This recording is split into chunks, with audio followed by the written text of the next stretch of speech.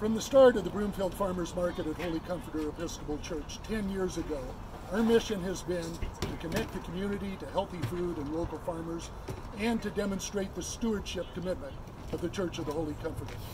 And for 10 years, we walked that walk by doubling SNAP benefits, providing $10 vouchers to WIC recipients, by giving grants to community groups like Broomfield Fish, and by offering $20 shopping vouchers to teachers.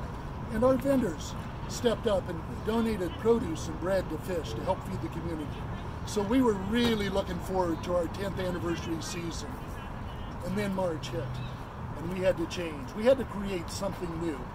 And so we stepped back and determined that the community we needed to serve this season was our community of vendors. They were hit hard by COVID, and they were struggling to make ends meet. And so working with our vestry and with the diocese and with the city of Broomfield, we launched our mini farmers market in June with social distancing, with hand sanitizing, mandatory face masks. And I'll tell you what, our volunteers showed up every week to help our vendors.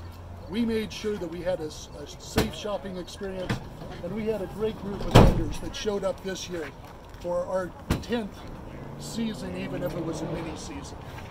And so we created something new that we're very proud of. And we look forward to year number 11 when we come back full steam.